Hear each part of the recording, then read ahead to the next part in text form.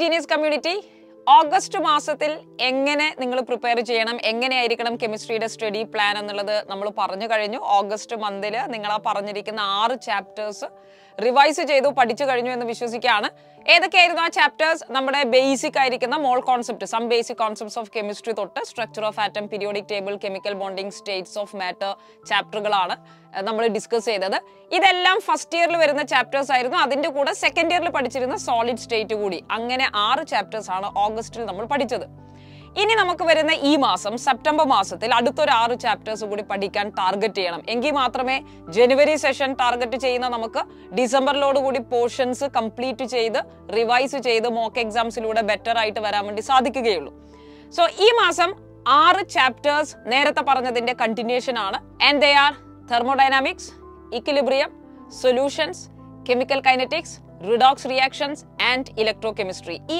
6 chapters ആണ് നമ്മൾ പഠിക്കേണ്ടത് കഴിഞ്ഞ മാസം സ്റ്റേറ്റ്സ് ഓഫ് മാറ്ററിൽ നമ്മൾ പഠിച്ചിരിക്കുന്നത് ഗ്യാസ് സ്റ്റേറ്റിനെ പറ്റിയാണ് ഗ്യാസസ് എന്താണ് എന്നുള്ളതിനെ പറ്റിയാണ് അതിന്റെ കൂടെ സോളിഡ് സ്റ്റേറ്റ് സോളിഡ്സ് എന്താണെന്ന് പഠിച്ചു സോ നൗ നമുക്ക് ലിക്വിഡ്സിനെ പറ്റിയും ലിക്വിഡ് സൊല്യൂഷൻസിനെ പറ്റിയും പഠിക്കാം അതുകൊണ്ട് ഏറ്റവും ആദ്യം സൊല്യൂഷൻ ചാപ്റ്ററിലേക്ക് കിടക്കാം സൊല്യൂഷൻ ചാപ്റ്റേഴ്സിൽ ക്ലാസിഫിക്കേഷൻ തുടങ്ങിയ ബേസിക് ആയിരിക്കുന്ന കാര്യങ്ങൾ നിങ്ങൾക്ക് അതിൽ കാണാൻ വേണ്ടി സാധിക്കും മെയിൻ ആയിട്ട് 3 ടൈപ്പ് സൊല്യൂഷൻസ് ആണ് നമ്മൾ ഫോക്കസ് ചെയ്യാനുള്ളത് ഒന്ന് ഗ്യാസ് ഇൻ ലിക്വിഡ് ആയിരിക്കുന്ന solutions where you have to apply Henry's law പിന്നെയുള്ളത് solids in liquid liquids in liquids അപ്പൊ ഈ 3 സൊല്യൂഷൻസ് ആണ് ഇതിൽ ഫോക്കസ് ചെയ്യേണ്ടത് ഈ പറഞ്ഞ സോളിഡ് ലിക്വിഡ് സൊല്യൂഷൻസിൽ റാവുൾസ് ലോ അപ്ലൈ ചെയ്യേണ്ടതുണ്ട് അങ്ങനെ റാവുൾസ് law Henry's law ideal non ideal സൊല്യൂഷൻസിനെ പറ്റി പഠിക്കുന്നു പിന്നെ വരുന്ന ഭാഗം കൊളിഗേറ്റീവ് പ്രോപ്പർട്ടീസ് ആണ് കൊളിഗേറ്റീവ് പ്രോപ്പർട്ടീസിൽ വാൻ ഹോഫ് ഫാക്ടേഴ്സ് എന്തായാലും നിങ്ങൾ ശ്രദ്ധിക്കണം കാരണം നമുക്ക് ജെഇക്ക് വരുന്ന ചോദ്യം കൊളിഗേറ്റീവ് പ്രോപ്പർട്ടീസ് എന്നാണെങ്കിൽ വാൻ ഹോഫ് ഫാക്ടർ ഐ ഉൾപ്പെടുത്തിക്കൊണ്ടായിരിക്കണം നമ്മൾ പ്രോബ്ലംസ് ചെയ്യേണ്ടത്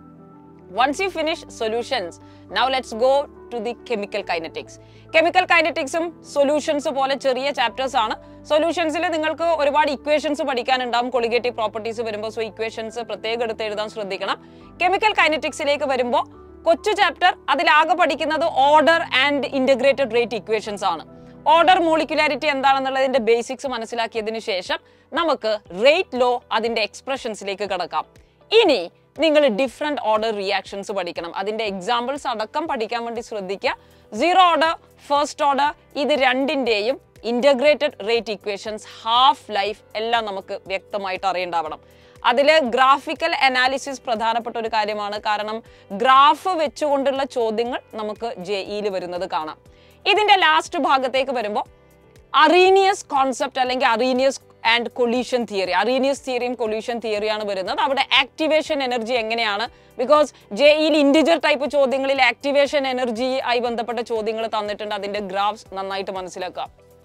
ഈ 2 ചാപ്റ്റേഴ്സ് സെക്കൻഡ് ഇയറിലാണ് നമ്മൾ പഠിക്കുന്നത് ഇനി നമ്മൾ പഠിക്കേണ്ടത് എന്താ ഫസ്റ്റ് ഇയേഴ്സിൽ ബാക്കി വരുന്ന തെർമോഡൈനാമിക്സ് ആൻഡ് ഇക്വിലിബ്രിയം തെർമോഡൈനാമിക്സിനെ രണ്ടായിട്ട് ഡിവൈഡ് ചെയ്യാം നമുക്ക് തെർമോഡൈനാമിക്സ് എന്നും തെർമോ കെമിസ്ട്രി എന്നും പറയാം അതിൽ തെർമോ കെമിസ്ട്രി എന്ന ചോദ്യങ്ങൾ ഇന്റിജർ ടൈപ്പിലാണ് ഏറ്റവും കൂടുതൽ ചോദിച്ചിരിക്കുന്നത് തെർമോഡൈനാമിക്സിലേക്ക് വന്നു കഴിഞ്ഞാൽ first law of thermodynamics internal എനർജിയുമായി ബന്ധപ്പെട്ട ചോദ്യങ്ങൾ നന്നായിട്ട് പ്രാക്ടീസ് ചെയ്യണം സെക്കൻഡ് ലോ ഓഫ് തെർമോഡൈനാമിക്സ് അതുപോലെ entropy Gibbs energy criteria four spontaneity നന്നായിട്ട് ശ്രദ്ധിക്കുക തെർമോ കെമിസ്ട്രിയിൽ നമുക്ക് enthalpy of formation enthalpy of combustion bond energies അതിൽ നിന്നും എങ്ങനെ നമുക്ക് ഡെൽറ്റ എച്ച് കാൽക്കുലേറ്റ് ചെയ്യാം ഇതിനാണ് പ്രത്യേകമായിട്ട് പരിഗണിക്കേണ്ടത് അവിടെ ഹെസ് ലോ അപ്ലൈ ചെയ്യാൻ വേണ്ടി മറക്കാനും പാടില്ല ഇക്വിലിബ്രിയം നമ്മൾ നോക്കുമ്പോൾ ഇക്വിലിബ്രിയത്തിനെ നമുക്ക് 3 പാർട്ടായിട്ട് ഡിവൈഡ് ചെയ്യാം you have physical equilibrium chemical equilibrium ionic equilibrium അതിൽ കെമിക്കൽ ഇക്വിലിബ്രിയത്തിലേക്ക് വരുമ്പോൾ ഡിസോസിയേഷൻ കോൺസെപ്റ്റിനെ പറ്റി നന്നായിട്ട് മനസ്സിലാക്കണം കാരണം നമ്മൾ ആൽഫ വെച്ചിട്ട്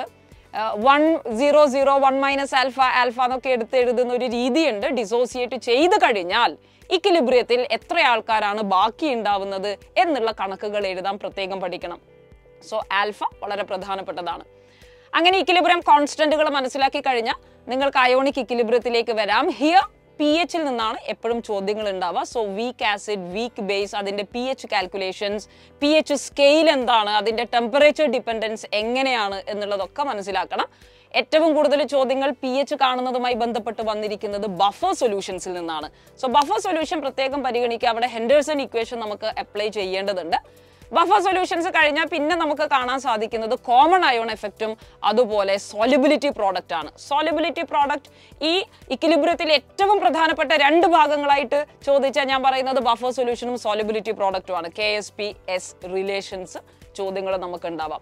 സോലിബിലിറ്റി പ്രോഡക്റ്റിൽ കോമൺ അയോൺസ് വന്നു കഴിഞ്ഞാൽ ഉണ്ടാവുന്ന സോലിബിലിറ്റിയിലുള്ള മാറ്റങ്ങളടക്കം നമുക്ക് JEEയുടെ ചോദ്യത്തിൽ റിപ്പീറ്റഡ് ആയിട്ട് കാണാൻ വേണ്ടി സാധിക്കുന്നുണ്ട്. ഇനി വരുന്ന രണ്ട് ചാപ്റ്റേഴ്സ്, ഇപ്പൊ ഈ പറഞ്ഞിരിക്കുന്നതിൽ സൊല്യൂഷൻസും കെമിക്കൽ കൈനറ്റിക്സും കൊച്ചു ചാപ്റ്റേഴ്സ് ആണ്. അതിലാകെ കുറച്ച് ഇക്വേഷൻസ് ആണ് മനസ്സിലാക്കാനുള്ളത്. കൈനറ്റിക്സിൽ ഓർഡേഴ്സിന്റെ കാര്യങ്ങൾ പ്രത്യേകം ഒന്ന് ശ്രദ്ധിക്കുക. തെർമോഡൈനാമിക്സ് ഇക്വിലിബ്രിയത്തിലേക്ക് വരുമ്പോൾ അത്യാവശ്യം ഇക്വേഷൻസ് വരുന്ന കുറച്ചുകൂടി വലിയ ചാപ്റ്റർ ആണ്. ഇനി ഇതിന്റെ കൂടെയുള്ള അടുത്ത ചാപ്റ്റർ റിഡോക്സ് റിയാക്ഷൻസ് ആണ്, which is A very simple and very small chapter. Redox റിയാക്ഷനിൽ balancing അറിയാം, ഓക്സിഡേഷൻ നമ്പർ എന്താണെന്ന് അറിയാം, ബാലൻസിങ്ങിന്റെ മെത്തേഡ് കറക്റ്റ് ആയിട്ട് മനസ്സിലാക്കണം. മോൾ കോൺസെപ്റ്റ് നേരത്തെ പഠിച്ചതുകൊണ്ട് തന്നെ ഇതിൽ നിന്ന് വരുന്ന ഇക്വലന്റ് കോൺസെപ്റ്റുമായിട്ട് വലിയ ബുദ്ധിമുട്ട് നമുക്ക് വരില്ല. സോ റിഡോക്സ് റിയാക്ഷനിൽ ബാലൻസിങ്ങിനെ പറ്റി പഠിക്കുക. അതിന്റെ ആപ്ലിക്കേഷൻസിൽ റിഡോക്സ് ടൈട്രേഷനുമായി ബന്ധപ്പെട്ട ചോദ്യങ്ങളും നമുക്ക് കാണാം.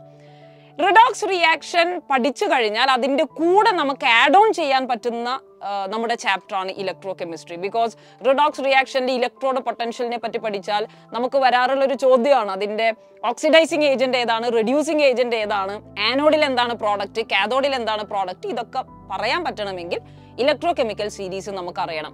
So before moving in to the chapter electro chemistry, make sure that you know redox reaction well. Redox reactions നന്നായി പഠിച്ചിട്ടേ ഇലക്ട്രോ കെമിസ്ട്രിയിലേക്ക് പോകാൻ പാടുള്ളൂ. ഇലക്ട്രോ കെമിസ്ട്രിയിലേക്ക് വന്നു കഴിഞ്ഞാൽ അതിനെ വീണ്ടും നിങ്ങൾക്ക് സ്പ്ലിറ്റ് ചെയ്യാം. കാരണം ഇലക്ട്രോലിറ്റിക് സെല്ല് നമ്മൾ ആദ്യം അതിൽ പഠിക്കുന്നു, ഇലക്ട്രോ കെമിക്കൽ സെല്ലുണ്ട്. ഇലക്ട്രോ കെമിക്കൽ സെല്ലിലെ നേൺസ്റ്റ് ഇക്വേഷൻ നമ്മൾ അപ്ലൈ ചെയ്യുന്നു. ഗാൽവാനിക് സെല്ലാണ് ഞാൻ പറയുന്നത്. ഗാൽവാനിക് സെല്ലിൽ വരുമ്പോൾ EMF കാൽക്കുലേറ്റ് ചെയ്യാനുള്ള ചോദ്യങ്ങൾ അവിടെ ഉണ്ടാവാം. അപ്പൊ ഒന്ന് ഗാൽവാനിക് സെല്ലിന് EMF കാൽക്കുലേറ്റ് ചെയ്യാനുള്ള ക്വസ്റ്റ്യൻസ് പ്രാക്ടീസ് ചെയ്യണം. കാരണം അത് ചോദ്യം നമുക്ക് വരാറുള്ളതാണ്. നേൺസ്റ്റ് ഇക്വേഷൻ അപ്ലൈ ചെയ്യണം. രണ്ടാം ഘട്ടത്തിൽ ഇലക്ട്രോലിസിസിലേക്ക് വരുമ്പോൾ ഫാരഡേസ് ലോസ് ഓഫ് ഇലക്ട്രോലിസിസ്, അവിടെ ശ്രദ്ധിക്കേണ്ടത് ഇലക്ട്രോലിസിസ് ചെയ്യുമ്പോൾ ആനോഡിലും കാഥോഡിലും ഉണ്ടാവുന്ന പ്രോഡക്ട്സ് ഏതാണെന്ന് ചോദ്യങ്ങൾ ഉണ്ടാവും. അതുപോലെ എത്ര എമൗണ്ട് പ്രോഡക്ട്സ് ഉണ്ടായി, അവിടെയാണ് ഫാരഡേസ് ലോ നമ്മൾ അപ്ലൈ ചെയ്യേണ്ടത്. പിന്നെ നമുക്ക് വരുന്ന ഭാഗം കണ്ടക്ടിവിറ്റി ആണ്. കോൾറാഷസ് ലോ അപ്ലൈ ചെയ്യുക. കോൾറാഷസ് ലോ വളരെ പ്രധാനപ്പെട്ടതാണ്. നിങ്ങൾക്ക് ലിമിറ്റിംഗ് മോളാർ കണ്ടക്ടിവിറ്റി എന്താണ്, കണ്ടക്ടിവിറ്റി എന്താണ്, അവിടെ ഒന്ന് രണ്ട് ഇക്വേഷൻസ് വരുന്നു. ആ ഇക്വേഷൻസിനെ ബേസ് ചെയ്തുകൊണ്ട് പ്രോബ്ലംസ് ചെയ്യാൻ വേണ്ടി ശ്രദ്ധിക്കണം. സോ ബേസിക്കലി മൂന്നായിട്ട് ഡിവൈഡ് ചെയ്താൽ മതി. Galvanic cell were you have Nernst equation, electrolytic cell or electrolysis you have Faraday's law, conductivity and Kohlrausch's law. ഈ മൂന്ന് കാര്യങ്ങളാണ് അവിടെ പഠിക്കാനുള്ളത്. ബാറ്ററീസ് NCERT കൊടുത്തിരിക്കുന്ന types primary and secondary batteries മാത്രം നമ്മൾ ഓർത്ത് വെച്ച് കഴിഞ്ഞാൽ ഈ മാസം സെപ്റ്റംബർ മാസം നമ്മൾ ടാർഗറ്റ് ചെയ്യേണ്ട ചാപ്റ്റേഴ്സ് ആയി. അപ്പൊ കഴിഞ്ഞ മാസം ഓൾറെഡി ഫിസിക്കൽ കെമിസ്ട്രി ആണ് നമ്മൾ ഈ പറയുന്ന ചാപ്റ്റേഴ്സ് എല്ലാം ചെയ്യുന്നത്. സോ നമ്മൾ ഏകദേശം ഫിസിക്കൽ കെമിസ്ട്രി ചെയ്യുന്നതിന്റെ ട്രാക്കിലേക്ക് വന്നിട്ടുണ്ടാവും. കഴിഞ്ഞ മന്ത് ചെയ്തതിനേക്കാളും എളുപ്പത്തിൽ നിങ്ങൾക്ക് പ്രോബ്ലംസ് സോൾവ് ചെയ്യാൻ കഴിയും. ബിക്കോസ് ഓൺലി പ്രാക്ടീസിലൂടെ മാത്രമാണ് നമുക്ക് ഇത് ഇംപ്രൂവ് ചെയ്യാൻ വേണ്ടി സാധിക്കുള്ളൂ. സോ കുറച്ചുകൂടി ഫാസ്റ്റ് ആയിട്ട് നിങ്ങളുടെ പ്രിപ്പറേഷൻസ് ചെയ്യാൻ കഴിയും എന്നുള്ളത് ഉറപ്പാണ്. ഇത്രയാണ് നമ്മുടെ ഈ മാസത്തെ പ്ലാനിനെ പറ്റി നമുക്ക് പറയാനുള്ളത്. മാത്രമല്ല ഓരോ ചാപ്റ്റേഴ്സിന്റെയും റിവിഷന് വേണ്ടി നിങ്ങൾക്ക് വരുന്ന 99% in 99 days എന്ന നമ്മുടെ മിഷൻ 99 days നിങ്ങളെ ഹെൽപ്പ് ചെയ്യും. അതിലുള്ള ക്വസ്റ്റ്യൻസ് കൂടി സോൾവ് ചെയ്യുന്നതോടെ നിങ്ങളുടെ റിവിഷനും കൂടി കംപ്ലീറ്റ് ആവുകയാണ്. സോ എല്ലാവരും പ്ലാൻ ഫോളോ ചെയ്യുക. Wish you all the best. By.